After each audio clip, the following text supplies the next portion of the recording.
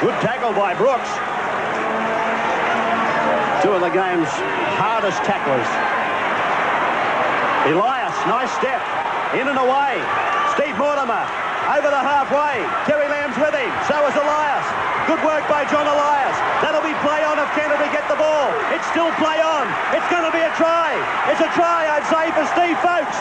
Yes, good work, Canterbury. You played to the whistle and you've reaped the reward.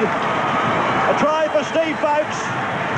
See it again. If you had any doubts, I'm sure you'll see that Balmain are the team to project this ball forward.